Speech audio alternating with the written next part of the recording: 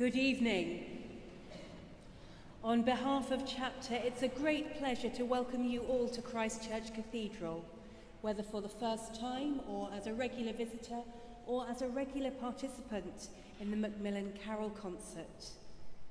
It's always a pleasure to welcome Macmillan here, partly of course because of the exciting programme and the many wonderful performances that we'll all enjoy, and partly because of the work Macmillan Cancer Support does to support so many people when they need it most.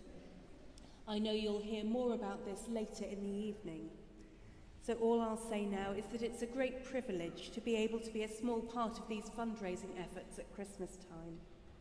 As the carols we'll sing and hear remind us, Christmas is not just a time of giving, it's the celebration that God came to earth to take part in human life with all its joys and sorrows, and to bring healing and hope to the sick. That is the work that Macmillan does, so there's no better way to celebrate Christmas than to celebrate with them and to give to support their work. Before the concert itself begins, it falls to me to give the boring notices. Should we need to leave the cathedral quickly, the alarm will go off, and please leave through the main entrance the way you came in, unless the stewards wearing high-vis tell you to do something different. Please could you check that your phones are turned off or on silent.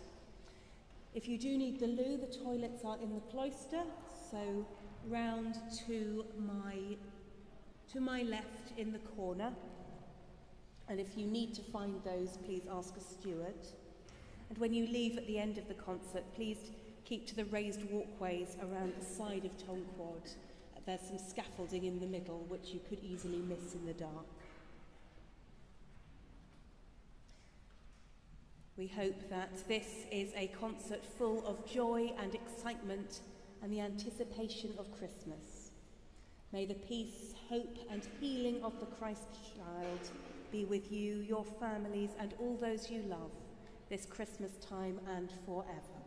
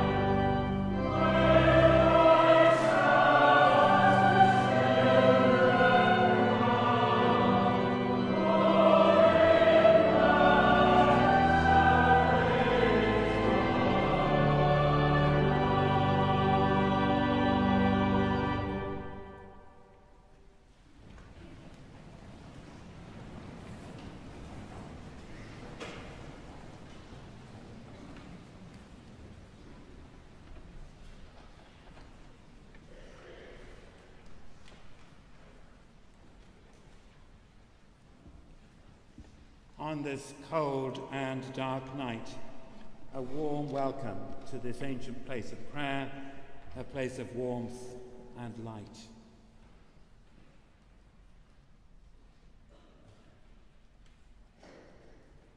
Beloved in Christ, it is this Christmas time our care and delight to hear again the message of the angels, and in heart and mind to go even to Bethlehem and see this thing which has come to pass, and the babe lying in the manger.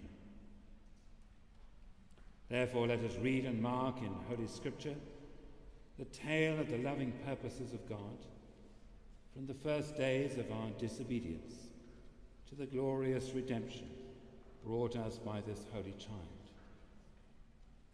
But first, let us pray for the needs of the whole world, for peace on earth, and goodwill among all God's people, for unity and fellowship within the church he came to build. And because this, of all things, would rejoice his heart, let us remember in his name the poor and helpless, the cold, the hungry and the oppressed, the sick and those who tend them,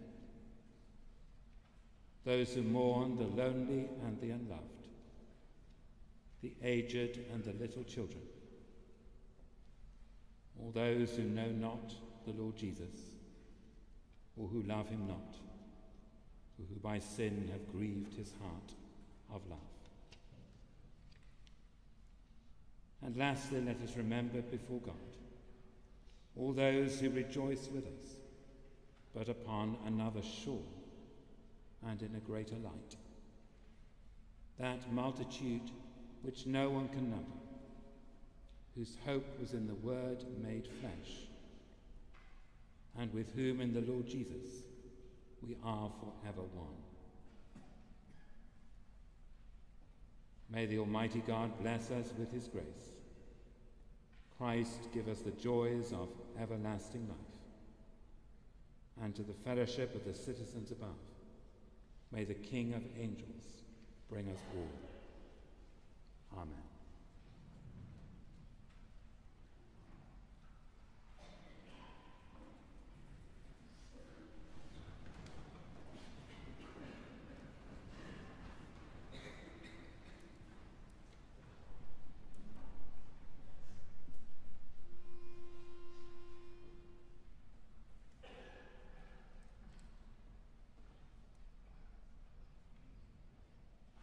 Tomorrow shall be my God.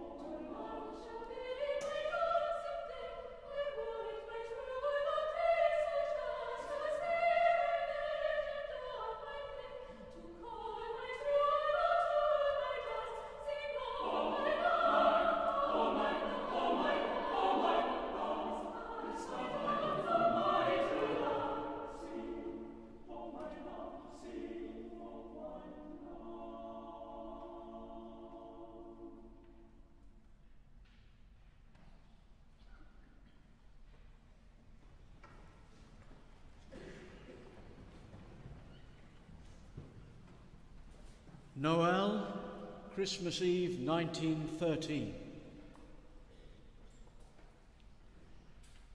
A frosty Christmas Eve, when the stars were shining, fared I forth alone where westward falls the hill, and from many a village in the watered valley, distant music reached me, peals of bells a-ringing. The constellated sounds ran sprinkling on earth's floor as the dark vault above with stars was spangled o'er.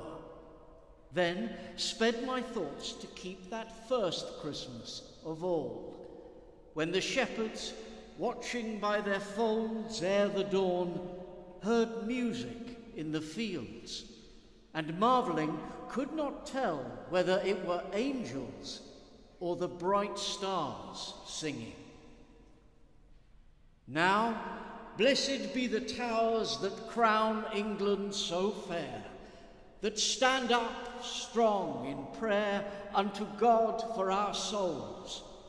Blessed be their founders, said I, and our countryfolk, who are ringing for Christ in the belfries tonight, with arms lifted to clutch the rattling ropes that race into the dark above, and the mad, romping din. But to me, heard afar, it was starry music, angels' song, comforting as the comfort of Christ when he spake tenderly to his sorrowful flock. The old words came to me by the riches of time, mellowed and transfigured as I stood on the hill, hearkening in the aspect of the eternal silence.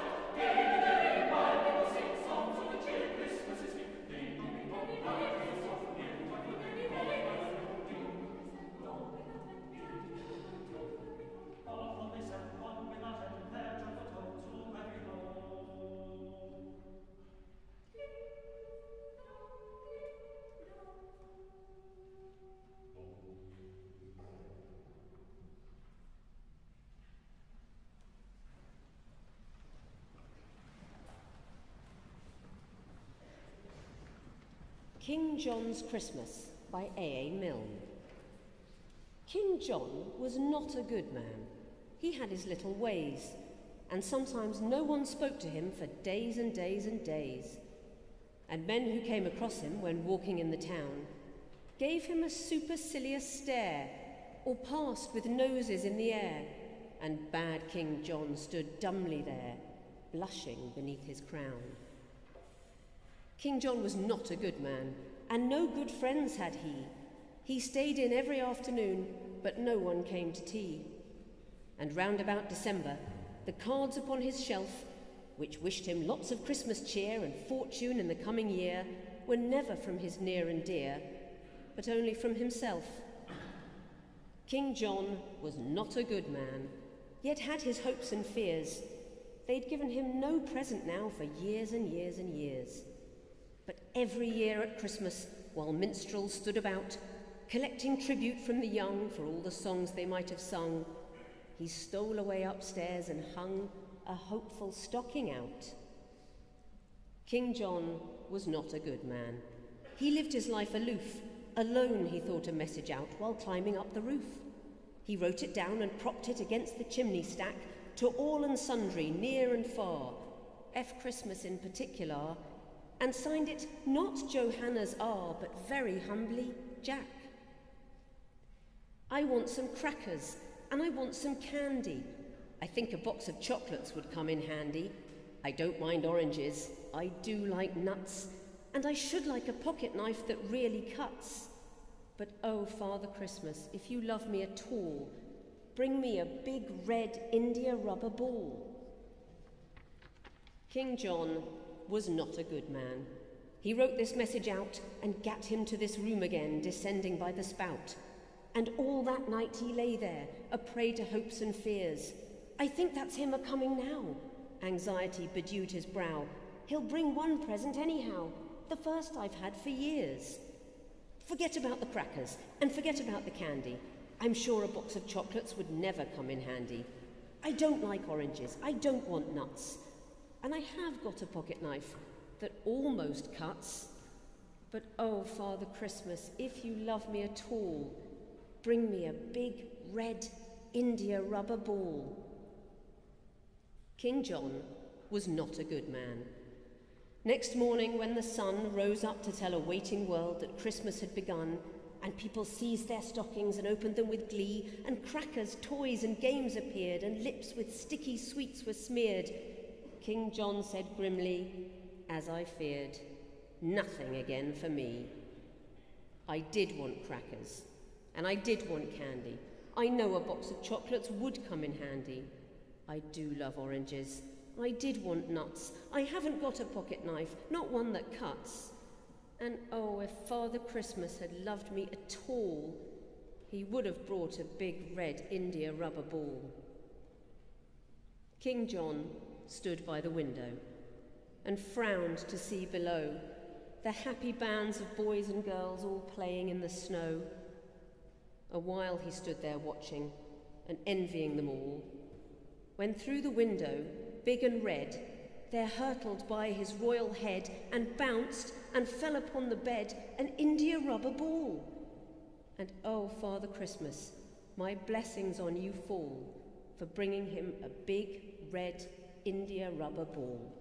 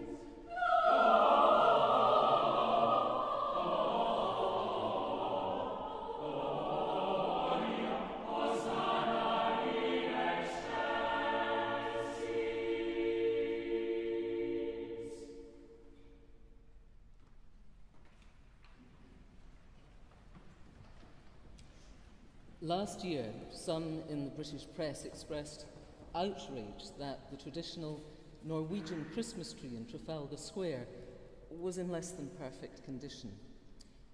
They may do well to read and possibly even be humbled by the excellent book The King and the Christmas Tree by A.N. Wilson, from which the following extracts are drawn. Every year, in the middle of London, a huge Norway spruce, 20 metres and more high, is erected in Trafalgar Square. Many who see it must take it for granted. It's Christmas time, so let's put up a tree.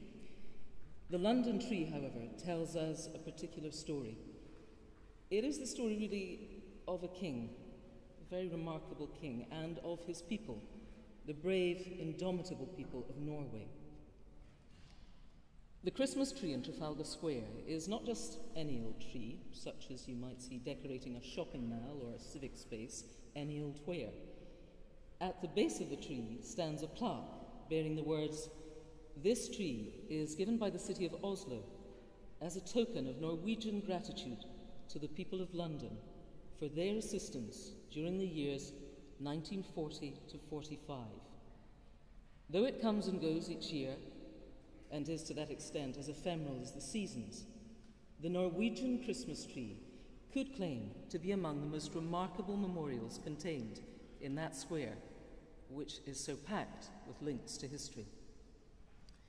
The tree reminds us of the political and social values that were being defended with such amazing valor and determination when the first tree was erected in 1942. That tree and every tree since has spoken of what the friendship stood for between Norway, invaded but refusing to accept conquest, and Britain, resisting not the German-speaking people who probably invented the very idea of Christmas trees, but the dark powers of the Third Reich. The hundreds of white lights that decorate the tree are beacons of an imperishable light, memorials of a remarkable story. Invaded in April 1940, Norwegian forces were soon overwhelmed, but the government refused to surrender, and both the Prime Minister and the King, a constitutional monarch par excellence, were quite determined that they should not be taken prisoner. There followed an astonishing cat-and-mouse period as they moved to the frozen north and eventually were smuggled on ships bound for Scotland. They also protected Norway's gold reserves by smuggling out 53 tons in small fishing vessels, and hence were able to finance the Norwegian resistance and ensure the king and his government in exile in London were never dependent on another nation for financial help. The Norwegian merchant navy played a crucial role in keeping the Allies fed, and the resistance managed to stymie the entire Nazi plan for building a nuclear weapon. Philip Noel Baker, Parliamentary Under-Secretary, said, "I often wonder how things would have gone if Norway had not resisted German occupation.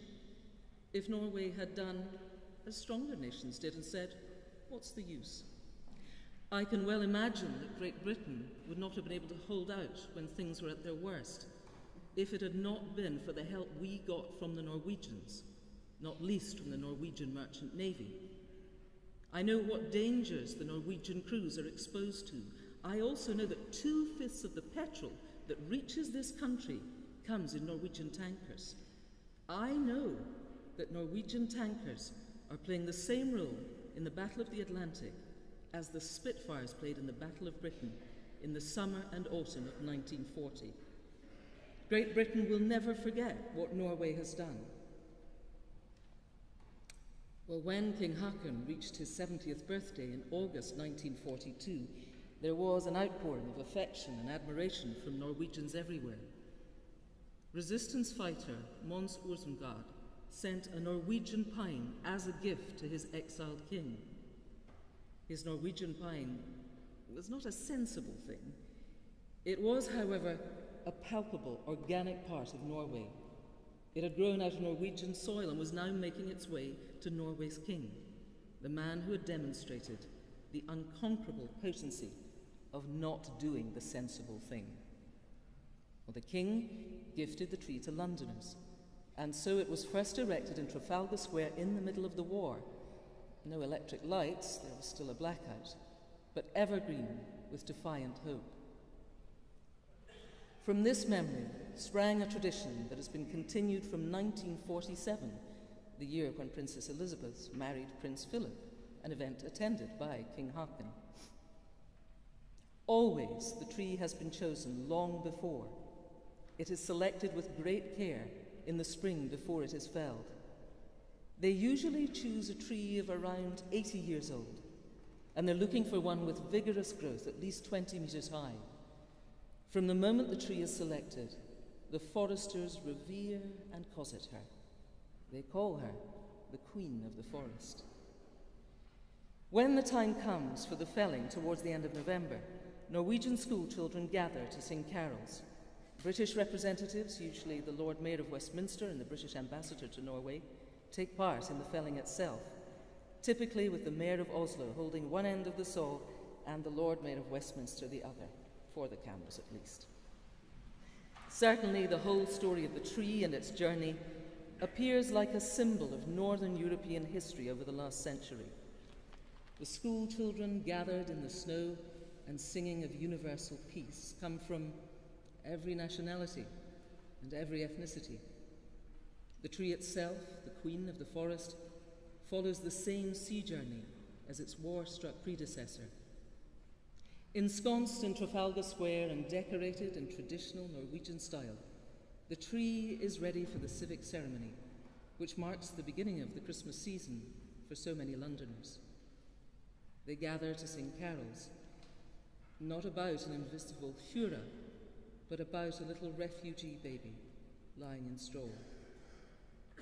Many who gather round the tree to sing the traditional carols of Christmas have no belief, such as King Haakon had, in the actual truth of the Christian religion.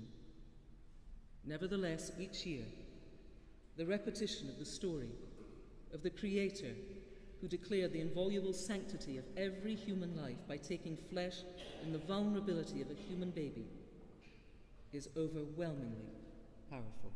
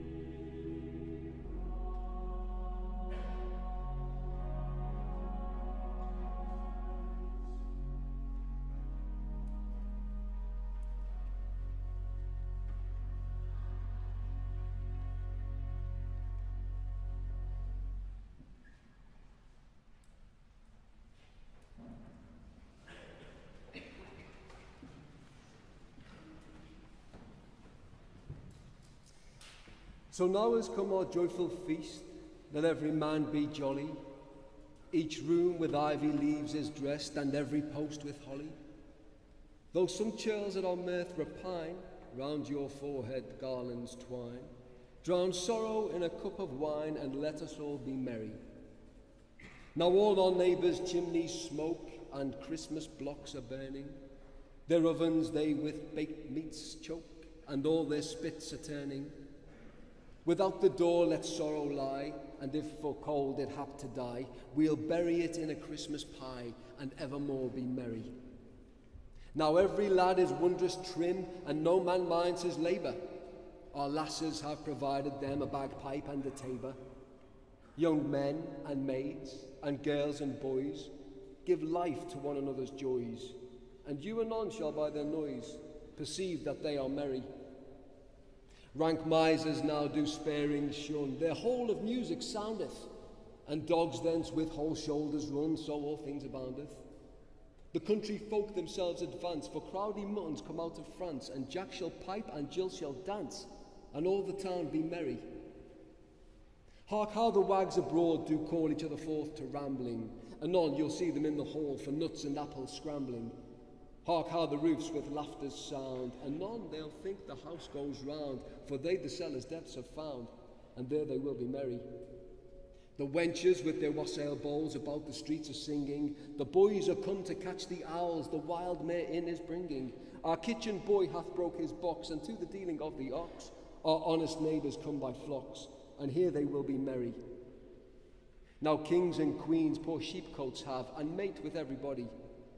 The honest now may play the knave, and wise men play at noddy. Some youths will now a mumming go, some others play at Rowland Ho, and 20 other game boys mow, because they will be merry. Then wherefore in these merry days should we, I pray, be duller? No, let us sing some roundelays to make our mirth the fuller. And whilst we thus inspired sing, let all the streets with echoes ring, woods, hills, everything, bear witness we are merry.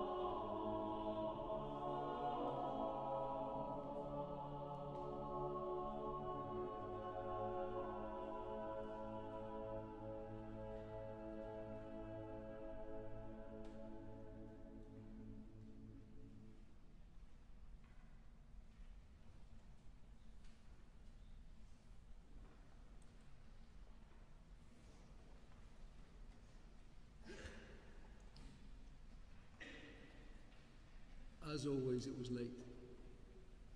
As always, this was our final call. The snow had a fine crust upon it, and the old trees sparkled like tinsel. We grouped ourselves around the farmhouse porch. The sky cleared, and broad streams of stars ran down over the valley and away to Wales. On Slad's white slopes, seen through the black sticks of its woods, some red lamps still burned in the windows. Everything was quiet. Everywhere there was the faint, crackling silence of the winter night. We started singing, and we were all moved by the words and the sudden trueness of our voices. Pure, very clear, and breathless we sang.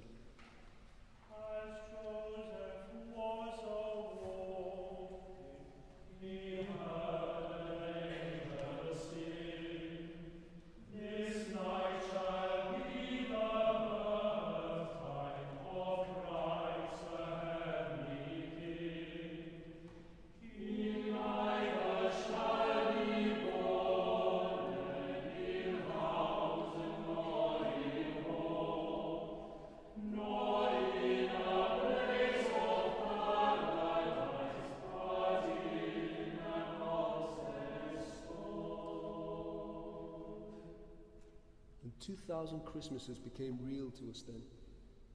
The houses, the halls, the places of paradise had all been visited. The stars were bright to guide the kings through the snow. And across the farmyard we could hear the beasts in their stalls. We were given roast apples and hot mince pies. In our nostrils were spices like myrrh, and in our wooden box, as we headed back from the village, there were golden gifts for all.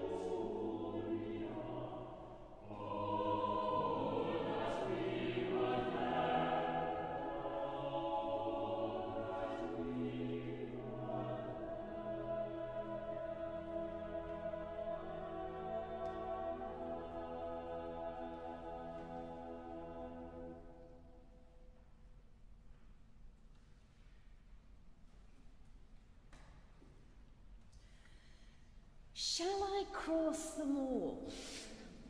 It's 20 years since we last met. Of course, Mr. R and I once thought we were made for each other. That heart-stopping moment by the kitchen sink when he took off his spectacles and fiercely kissed me. But all that lasted less than a week, and what I recall more vividly is Mrs. R's good advice. Always plunge your lemons in hot water before you squeeze them. One more year, perhaps.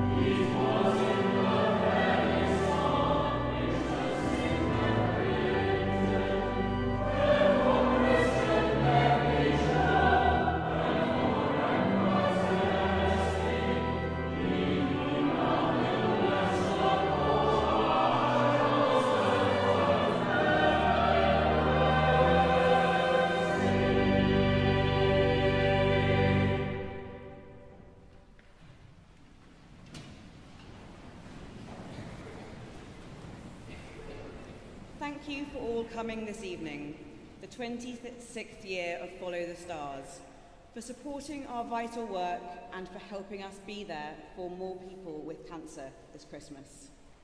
It hardly needs saying, but almost every one of us is touched by a cancer in some way. In fact, someone is diagnosed with cancer in the UK every 90 seconds. At Macmillan, we'll do whatever it takes to be there for every one of you, be it our nurses, our specialist advisors, on the end of the phone, or providing grants to people who just can't afford the basics right now. Macmillan is here for everyone, 7 days a week, online, on the phones, and in person. We provide practical, financial, and emotional support directly and with our valuable partners. With your support, we have helped more people than ever before in 2022, but we know this number will grow. We all know there is more demand in the UK for cancer treatment than the NHS can support right now. 1 in 4 people with cancer feel like they just can't afford life right now. For them, the true cost of living crisis is the agonising decisions they're being forced to make every day. For example, we know people are choosing between going to medical appointments or going to work due to fears of losing their daily wage or job. These pressures are only heightened with record delays for appointments. Macmillan grants are just one of the ways we can provide a lifeline to people living with cancer right now. That's a rapid payment of £350 to meet the immediate needs and release some of the intense pressures on people's lives. With your support, we work hard to help more people live well with cancer, to advocate for more NHS nurses, government support, and to promote even earlier awareness of cancer, as we know the devastating impact of late diagnosis on individuals and families, plus the added pressure on the health system. By attending this evening, you're making a huge difference to people living with cancer, and we wanted to say thank you.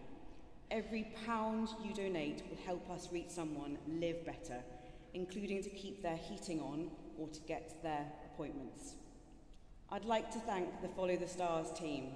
Without their continued support, this event wouldn't be possible. Together, they have raised over £550,000 for Macmillan since the first concert in 1996. I would also like to say a special thank you to all our incredible guest readers, as well to our amazing musicians for performing this evening, outside and inside, and the many others who have made this evening a truly magical experience for us all. Cancer is increasingly about living with cancer. Your worries are our worries, and we will move mountains to help you live life as fully as you can. Thank you all, and I hope you have a wonderful evening and festive season.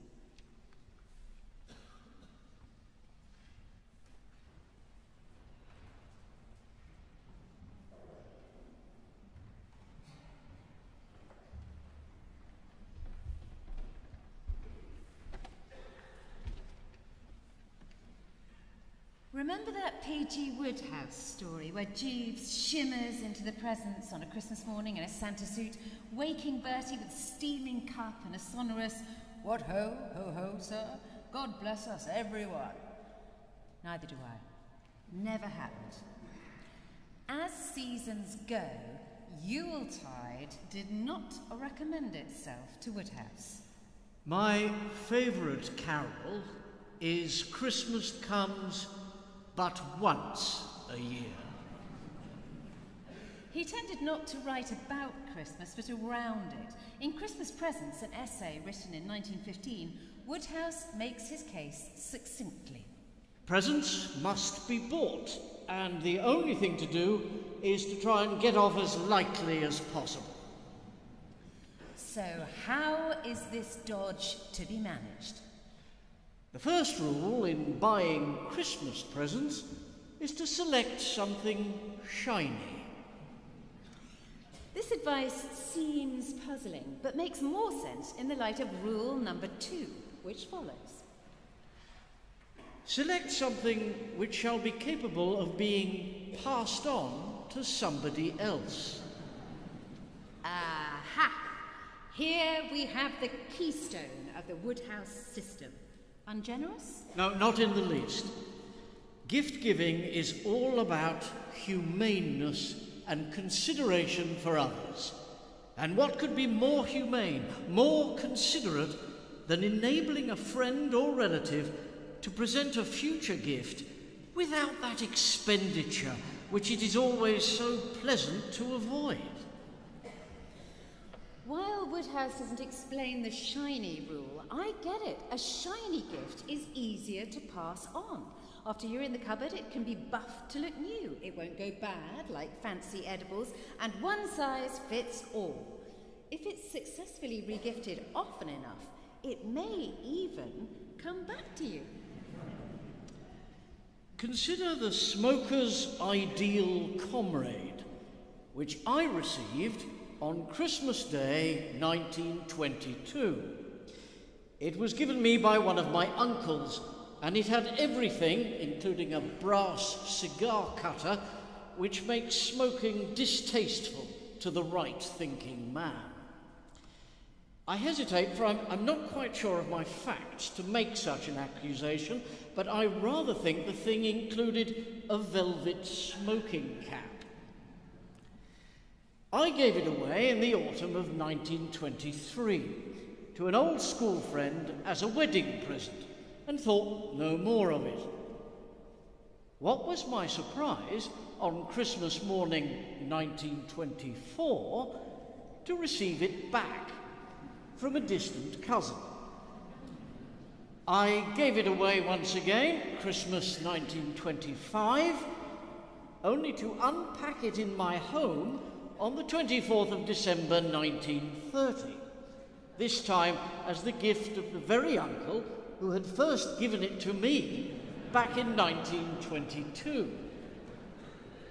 The thing had completed full circle and looked as good as new, though it contained no smoking cap. It may be that it had never contained a smoking cap, or possibly the passage of time had wrought more heavily on the velvet than on the brass. I confess to a not unmanly wave of sentiment when I beheld it once more, and thought of all the good men whom it had enabled to give a handsome Christmas present without expense.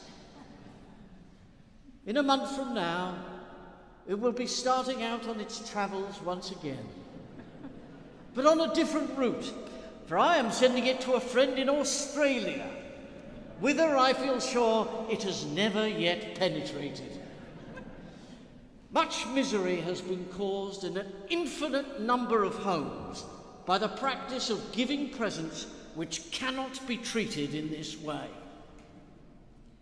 He does not exaggerate. A case in point. At the first Christmas following our marriage, Stuart and I received a gift that failed to meet the Woodhouse criteria. While it was more loathsome even than the smoker's ideal companion, it was neither shiny nor regiftable. It was sent by distant friends who'd been travelling in Asia and missed the nuptials, so this was both wedding and Christmas gift. It arrived in a big box, surrounded by foam peanuts and layered in tissue paper. As we began peeling away the layers, we were met with an odd smell, musty and a bit smoky. Dust rose from the tissuey depths. Coughing slightly, I opened a window. What eventually emerged was a round-ish, globular lump of something that looked like dried mud, about a foot in diameter, flat-ish on the bottom, with a hole on top. What is it? There must be a note. There was. A small printed card explained that this was a vase of rare black clay, handcrafted by contemporary artisans, using 10,000-year-old pottery techniques and fired unglazed in an earthen pit. Bumps and irregularities are part of its natural beauty. Do not wash dust with dry cloth. I picked it up. Then I put it down. My hands were covered in rare black clay dust. The thing was shedding. A small pool of grit had settled around its base. Stuart started fanning the air. What do we do with it? Do we have to keep it? What are the chances they'll come to visit? Stay calm. We'll think of something. Our eyes began to water. Well, you know them better than I do. Could it be a joke? No. They're artsy, craftsy types. They probably think it's gorgeous. Maybe we can just tuck it away somewhere indefinitely. But in the meantime, I don't care what the instructions say. I'm washing it. I went into the kitchen for apron and gloves. How slippery is it? Not at all. Why?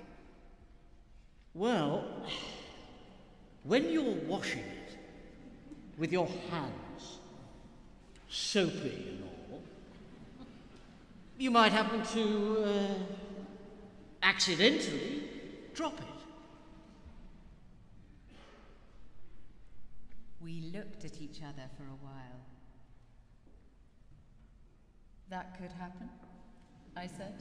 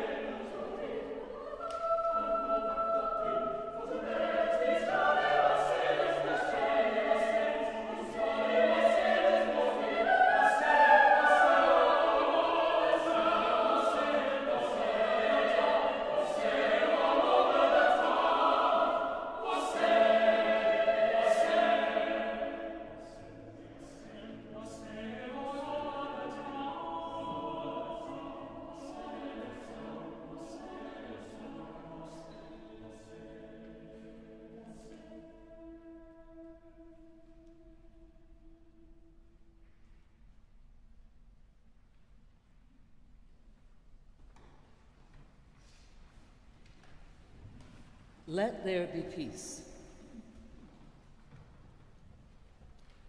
Let there be peace, so frowns fly away like albatross, and skeletons foxtrot from cupboards, so war correspondents become travel show presenters, and magpies bring back lost property, children, engagement rings, broken things.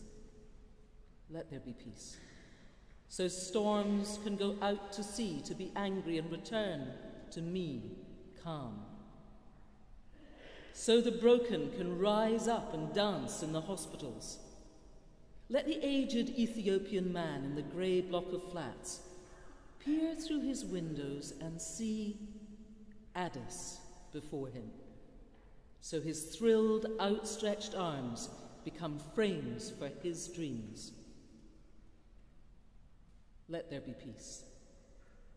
Let tears evaporate to form clouds, cleanse themselves, and fall into reservoirs of drinking water. Let harsh memories burst into fireworks that melt in the dark pupils of a child's eyes and disappear like shoals of silver darting fish. And let the waves reach the shore with a shh.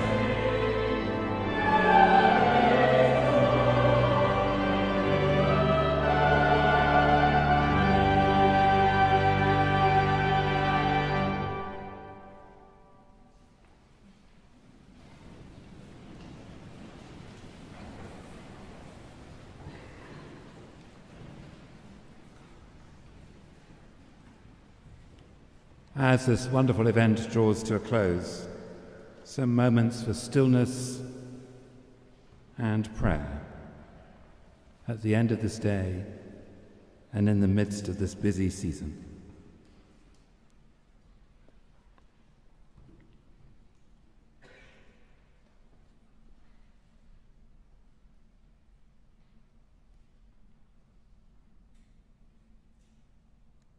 Father, there was no room for your Son in the inn. Protect with your love those who have no home and all who live in poverty. Mary, in the pain of labour, brought your Son to birth.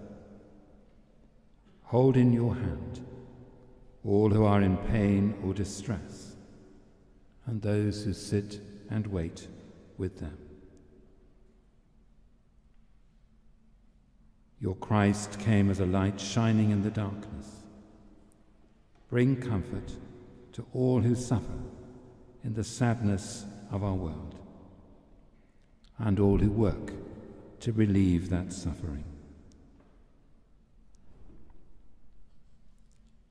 Strangers found the Holy Family and saw the baby lying in the manger. Bless our homes and all whom we love.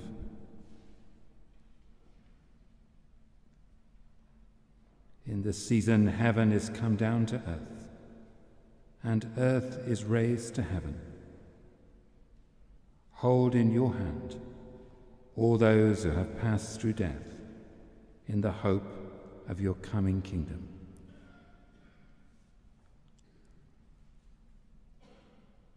Father, angels and shepherds worshipped at the manger throne. Receive the worship we offer in fellowship with Mary, Joseph, and all the saints, through him who is your Word made flesh, our Saviour Jesus Christ. Amen. If you're able, I invite you to stand for our prayer of blessing.